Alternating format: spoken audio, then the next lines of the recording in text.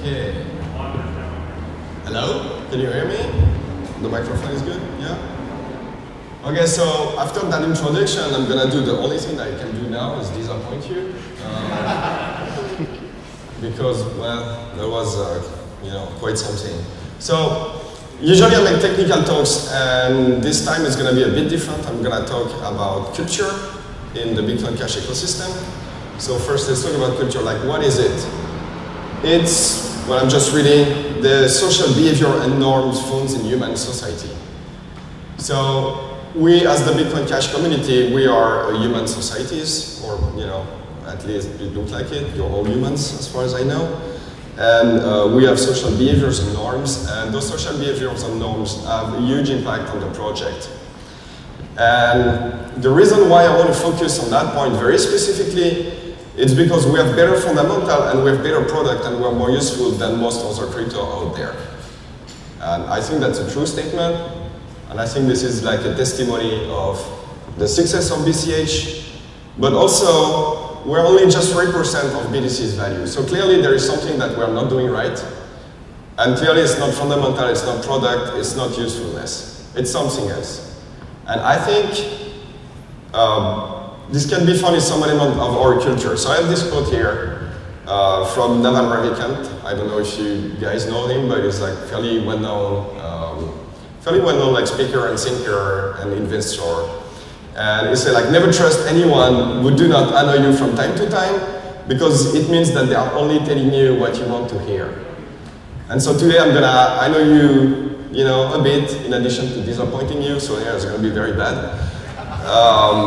But I feel like, we kind of need to do it. So there are 2 points, mainly I think our culture is not doing the right thing, and those are going to be infrastructure and game theory. And so I'm going to talk a bit about infrastructure and game theory. Right, so I think there are a few misconceptions on people that are not used to work in software infrastructure in general, but basically it works like any other kind of infrastructure. So basically, all kind of infrastructure decay. And we are under this impression that technology always gets better and better and better and never decays, but it turns out that actually it decays all the time, and we have just a bunch of engineers working in many, many companies that keep working at making it better and at fighting that decay. And I'm gonna take a few examples. Right now, if you want to buy a cathode ray tube, televisor or monitor for your computer, I'm not sure why you want to do that, because we have better stuff now. But if you want to buy that, it's actually very difficult now. There are very little manufacturers that even know how to build them. We almost forgot, as a human society, how to build those stuff, because, well, there was not as high of a demand for them than there was before, and therefore nobody really worked on maintaining the knowledge and the know-how and the factories and all of that are required to build those stuff. And therefore we don't build them. And this is the same for vinyl discs, right? You can buy vinyl discs today if you want. It's actually more expensive than it used to be 20 years ago. We used to have space shuttle. Both Russian and the US used to have space shuttle. And then only the US used to have space shuttle, and now nobody has space shuttle anymore. And there is, I think, a never better counter-example to that. It's that the US right now is refining uranium for nuclear weapon. Like on a regular basis, there are people working on that problem. Except that the US doesn't need any new uranium to make nuclear weapon, because they are decommissioning the weapons that are too old and can reuse that uranium to build the new weapon that they are building. The demand for that is actually zero, right? And still there are people making it, and they just, are basically making it and then storing it forever. And it's never used. So why is the US spending money on that? Well, you would say government are usually pretty good at spending money on stuff that are not very useful, but in that case, there is a good reason. And the good reason is they don't want to forget how it's done, because maybe one day it's going to be useful. And acquiring the whole knowledge of working with uranium and making enriched uranium, refining uranium it's not obvious. It's a very complicated process. It involves like very advanced engineering and physics and all of that. And keeping people working on that problem ensures that the knowledge is kept through time. If you don't do that, those people are going to retire, and then nobody will know to do it. Right? So in addition to decaying, infrastructure tend to fail from time to time. We can have 0 days in software. We can have 0 day, meaning problems in the software that are not known and suddenly exploited live on the network. We can have denial of service attack. We can have like various failure of the hardware we run on the network or whatever else. So just like any other infrastructure, we need people that essentially like take care of the problem, fight the decay constantly, doing maintenance, and also be ready to intervene whenever there is some issue. And that means that even if there is no new work to be done, you want to have a large enough group of people that are working on that every day, just making it like, all nice and shiny and making sure the counter are around and everything, so that when something bad happens, you have people at hand that are available and that understand how the system works. So even if for nothing else, you want a set large enough of people working on infrastructure for that to be possible. So we're not quite there yet, and we're very reliant on BTC, right? Because the software that we're using to run the network is actually a fork of the BTC code base. And this is not specific to Bitcoin Cash, this is the same for Litecoin and Dash and Zcash and whatever. There are many, many, many crypto that are just fork of the Bitcoin code base. And all those crypto, they actually are reliant on BTC to do some maintenance work because they have smaller, smaller team working on the infrastructure. And as a result, any rational market cannot price those other currency higher than BTC. It would just not make sense anymore. If BTC were to disappear or were to fail on the market, and this problem is not addressed, then all those other currency are going to fail with it, right? And that may not be what we want, but that's kind of like where we are right now. So if we want to go to the next level, maybe become #1 in that market, we need to fix that problem because it's not going to happen without it. So I was mentioning the 3% number before, and it's always very difficult to know what are all the parameters that goes into those numbers. But one of them is that, like, just that alone ensure that we are going to have a lower value than BTC always, as long as we don't fix that problem. Okay, and let's go. How do we fix that problem? Like, what are the elements here that we have that prevent us from fixing that problem? Well, first we need people with very specific skill sets, and the people that have experience in those skill sets, there are not that many of them, right? Because there are not that many places when you can work on system involving hundreds of millions, if not billions, of users that do like millions of transactions per second, that have systems that have the hundreds of gigabytes per second of throughput, this kind of stuff, right? There are just not that many companies in the world that operate at that scale. And as a result, the number of people that have the experience of working at that scale is also pretty much limited to the people coming out of those companies. So we need to make sure that we are able to attract those people, right? And we have another problem that I've been talked about with Justin Bones a bit yesterday, is that we don't want to leave all that to be fixed by third party. So it may seem nice, like you have someone that is like, okay, I have a big company, I'm making good money, I'm gonna pay, people working on the infrastructure for everybody. I'm gonna hire some, old-time cyberpunk that became famous because he made a T-shirt about RSA, and I'm gonna use that, to promote my company, hire a bunch of developers, and take care of the infrastructure for everybody. It's all good, people. Like, don't worry, we are very competent, and indeed they are very competent, but they don't have your best interest in mind. They have their best interest in mind, and so should they? Right? It's not evil to have your own interest in mind, but you got to remember, if you delegate that to others, they have their own interest in mind, they don't have yours. And so it's very important that you have different actors that have different interests that get involved into that game of maintaining the infrastructure so they can keep each other in check. And if you don't quite understand the value proposition for you as a business who builds on top of BCH, the best way to explain that to whoever is doing the financial of your company is as an insurance policy. You probably have an insurance on the building where your company is, or on the servers, so that if everything burns down, you can get the money to get your business started and don't go in there. Well, this is the same thing. Your business is relying on some infrastructure, and if it's this infrastructure ends up like going down, disappearing, or being taken in a direction that don't fit your business at all, your business is toast. And so you want to have an insurance policy there that ensures that the pieces that you rely on are going to be there for you when you need them. Okay, let's take an example. In that example, I purposefully did not put any name because I don't want to blame people.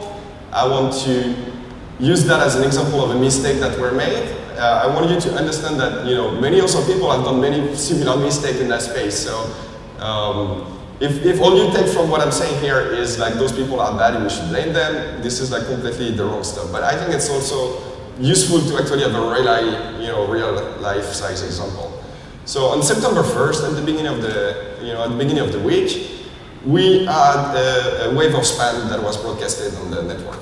Right? Someone made like a bunch of transactions, and those were very visibly transactions that were not there to actually do transactions. They were there to just create a bunch of load on the network and try to disturb its good behavior. And it turned out that most miners were producing blocks from 2 to 8 megabytes. And typical market demand is below half a megabyte, typically. And everything else above that was just spam, essentially. And if you ask any people that have experience in capacity planning, they're going to tell you that those limits are appropriate. The reason why and the alternative to raising those limits that you can use to mitigate the side effect are a bit complicated, and they would require a talk in itself to go into. So I'm going to just use an argument from authority here, but trust me, I know what I'm talking about here. This is just like raising those limits is just not the solution. But some pool decided to increase the soft cap to 32 meg. And this has two main consequences that I wanted to dig in to explain what is not the right solution. And the first one is that we have businesses that are building on BCH today. And those businesses, they are the one providing the value. They are the one making our network valuable, right? And so we need to treat those people as first-class citizens. We need to treat those people as, attract and value them as much as we can, right? And those people, they find themselves in a position where they either can dedicate their resources and their attention and their time to make their service better and more valuable for users, or maybe expand their service to more country, to more markets, to whatever, right? Like they can do a lot of stuff. Or they can spend their time and resources to make sure the system works, not when you have like 10x the usual load, but also 100x the usual load.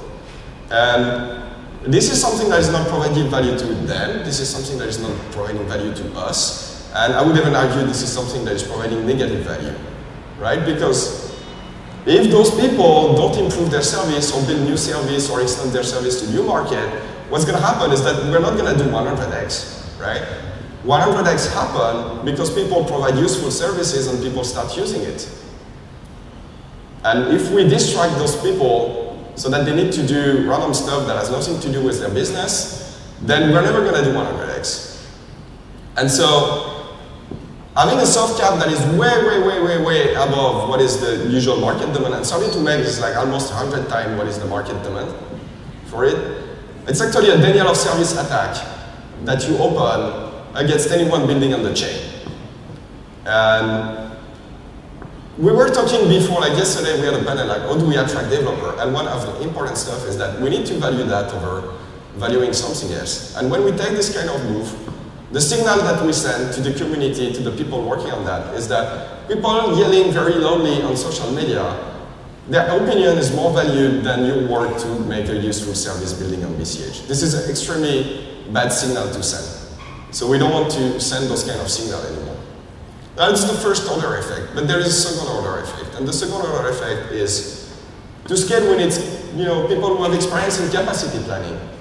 And as it turns out, big companies like Google and Facebook and Amazon and stuff, they pay good money at people. They pay like several hundred K a year people to do that work of capacity planning.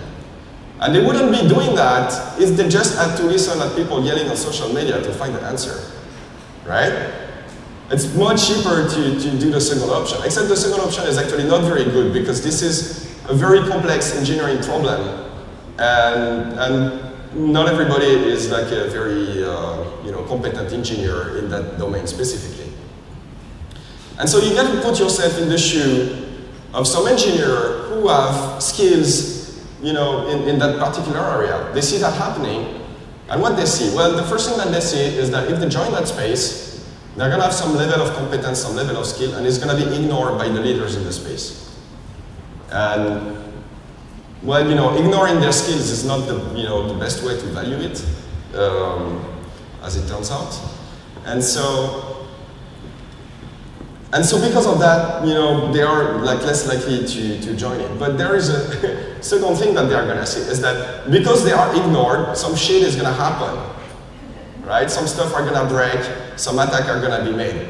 And who is going to have, you know, who is going to be called to deal with that? Well, it's them, right? So not only they are not going to be valued for their stuff, but the fact that they are not valued for their stuff, it's going to put them in a situation where they are put into a bunch of fire that, you know, they would have known how to avoid in the first place. So that's an extremely bad value proposition for them to go work for us.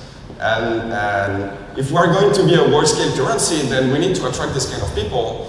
And so we need to have a better value proposition and a better signaling that we send to them. All right. So that's the end of, you know, the first infrastructure stuff. Now I want to talk about game theory a bit, and specifically shelling points. So what is a shelling point? A shelling point is something that we can agree on without, you know, especially talking together. And there are a bunch of shelling points that exist already in the Bitcoin space. For instance, we all follow the longest chain that have certain rules, right? And we don't need to talk to each other. Like if I'm, you know, getting my wallet and I have some amount of money, and I go to any one of you here, and you check your wallet and you have the amount of money, those two wallets agree. And we never talk to each other to come to any kind of agreement about how much each of us have, you know, in terms of money. We just know. Why? Because we have a shelling point. We have a way to decide that without really communicating.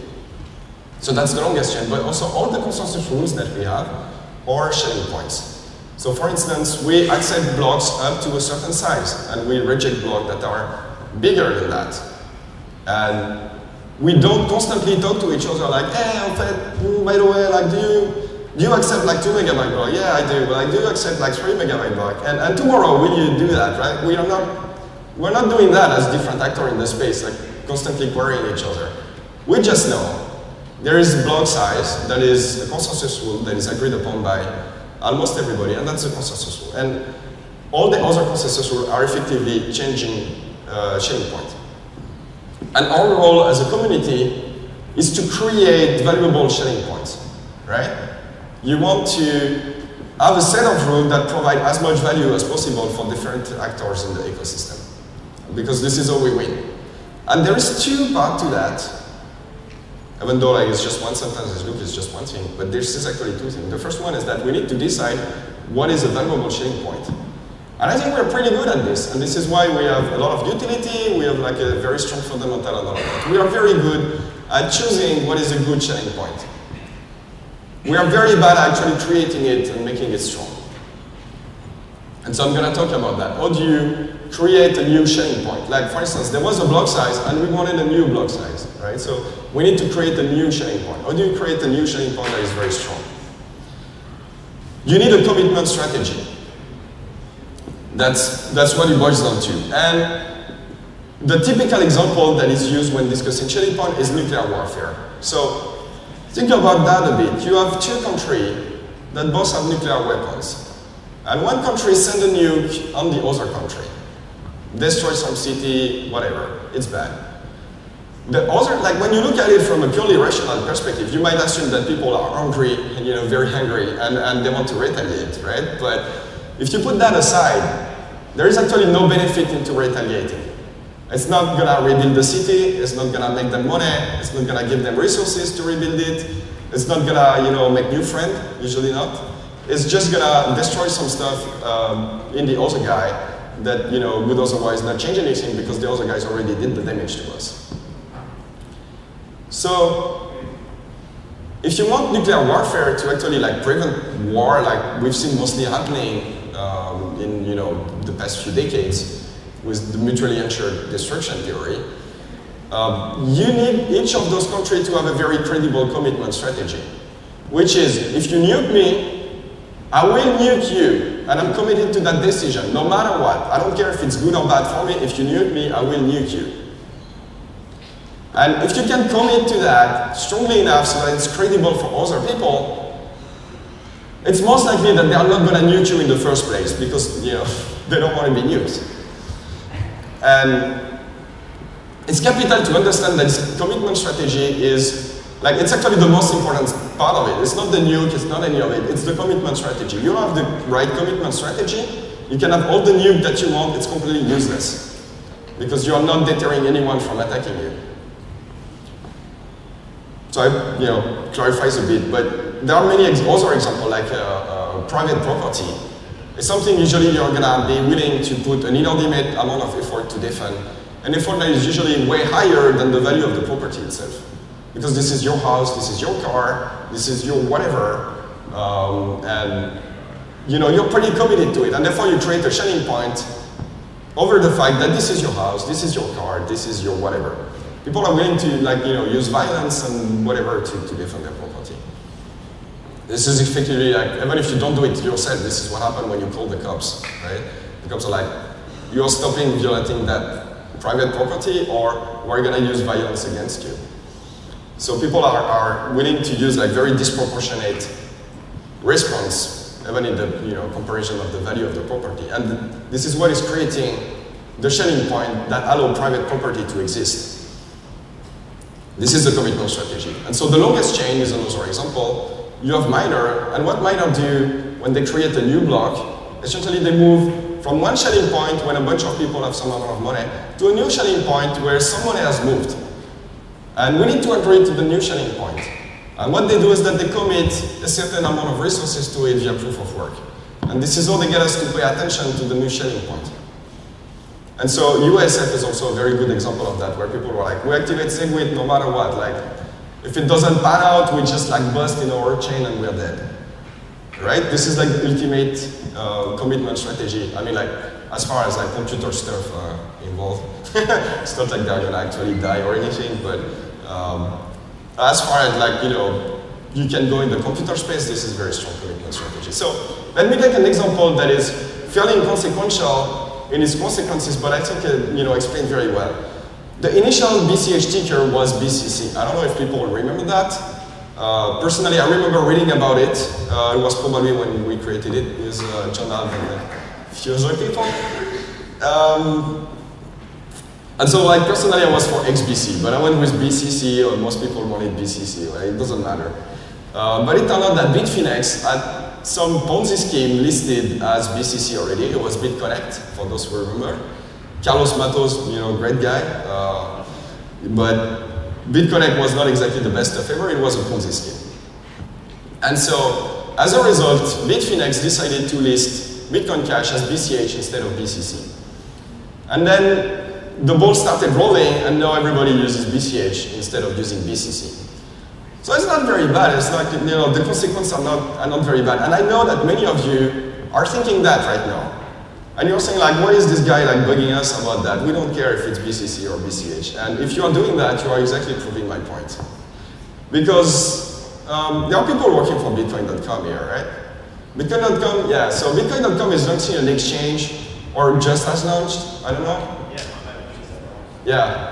Well, it's either out right now or it's gonna be out, very soon. Well, think about that. Make this, thought experiment for yourself. Imagine that Bitcoin.com lists some Ponzi scheme as BTC, right? And then they decide to list Bitcoin as BTN. What do you think would be the reaction of the Bitcoin Core supporter? Would they be like, you know what, we don't want to be confused with some Ponzi scheme, so we're gonna change everything for BTN and go? No, they would torch down Roger Ver even more than they're doing now. They would torch down Bitcoin.com. They would insult anyone that even suggests that this was a good idea to go there. They would say that everyone that used the stuff that is called BTC, that is a Ponzi scheme, that it's a Ponzi scheme and that is garbage, and that if you even talk about it, you are the human scum of the earth. Right? They would be extremely committed to whatever they have. And I think this is a lesson that we need to learn from them, because even though it's a ticker, it's not that important, but it's that attitude that you need to be committed to the stuff if you want to create strong shelling points. that allow them to have very strong sharding point, and that does not allow us to have that strong of a sharding point. Okay, so yesterday we had the talk by Justin Bones from Silver Capital, and one of the first things he said in his talk is that his company has a very strong position in BCH. And suddenly that changed the whole tone of the talk.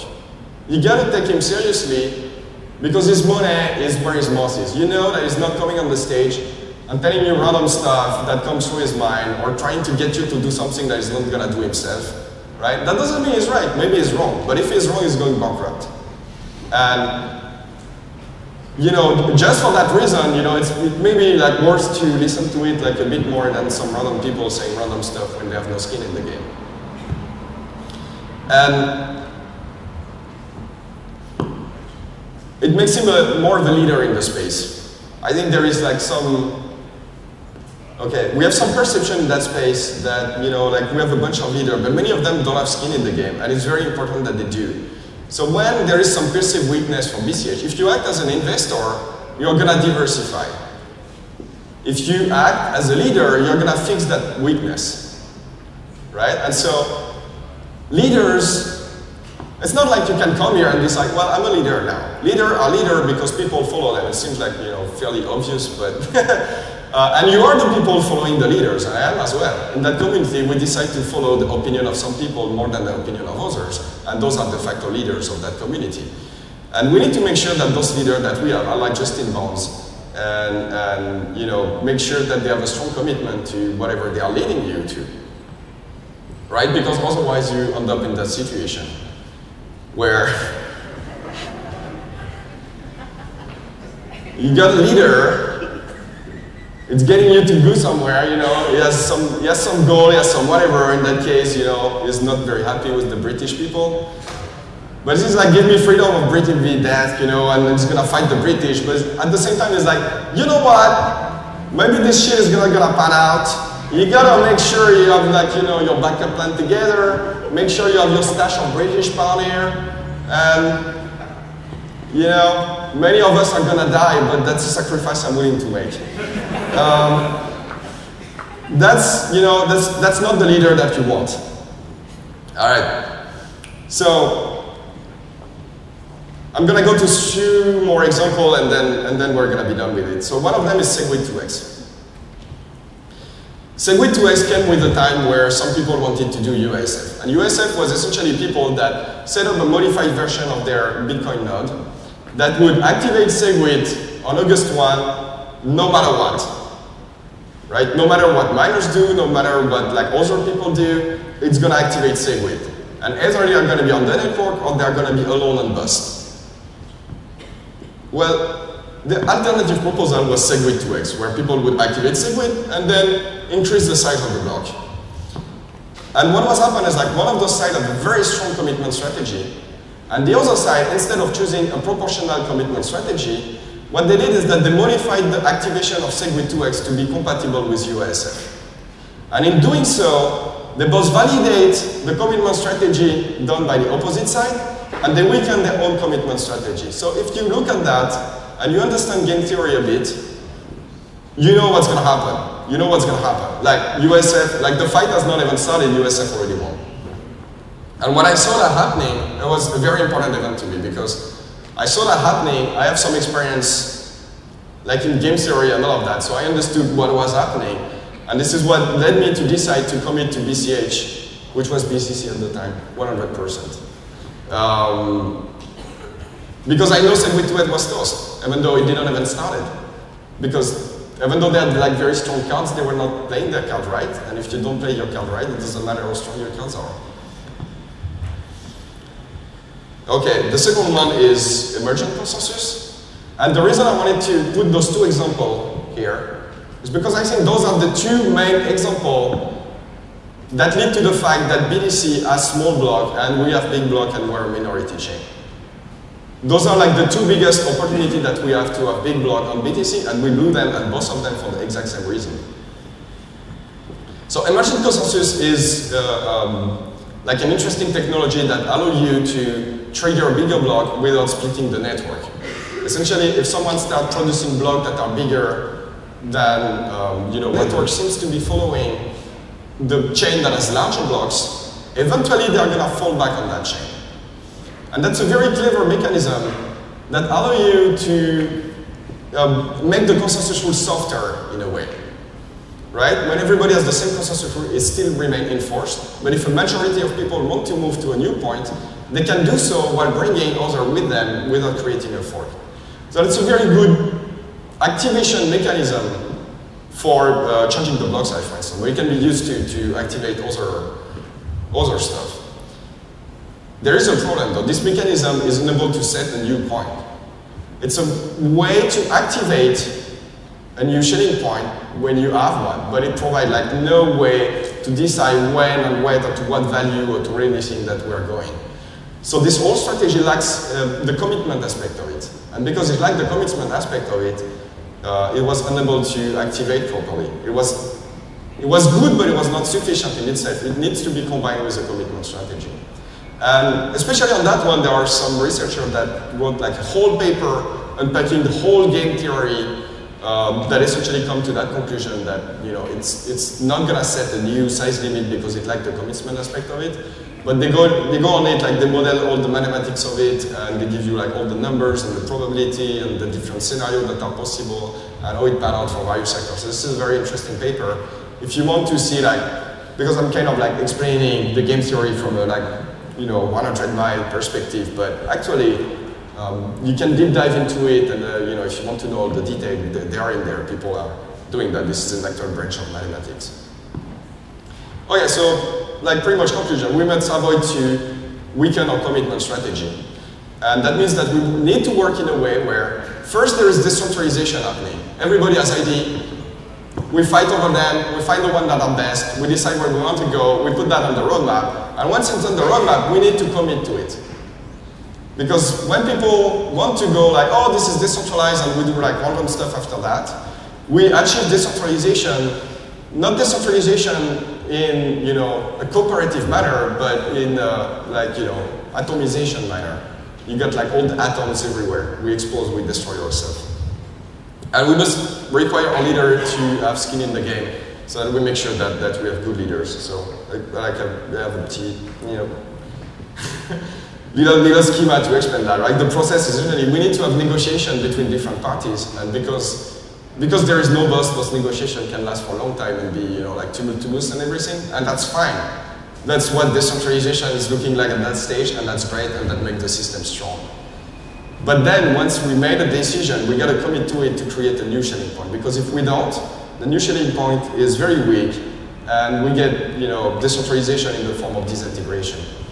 And I think we have not been very good to balance the two. Essentially, what I would like us to do going forward is encouraging as much as possible decentralization in the first form, but consider people who participate in the second form as hostile to BCH because their behavior is damaging to whatever we're doing. And they are often going to tell you, well, we can do that because it's permissionless and decentralized. And they're right, this is permissionless and this is decentralized, and they can do that. We don't have to take it seriously, we can show them the door. And not a single person can do that by themselves. But as a group, we can develop a culture where it's the norm to do that, and we have to do that. Okay, good question, maybe not, we don't have time, right? Okay, so no question.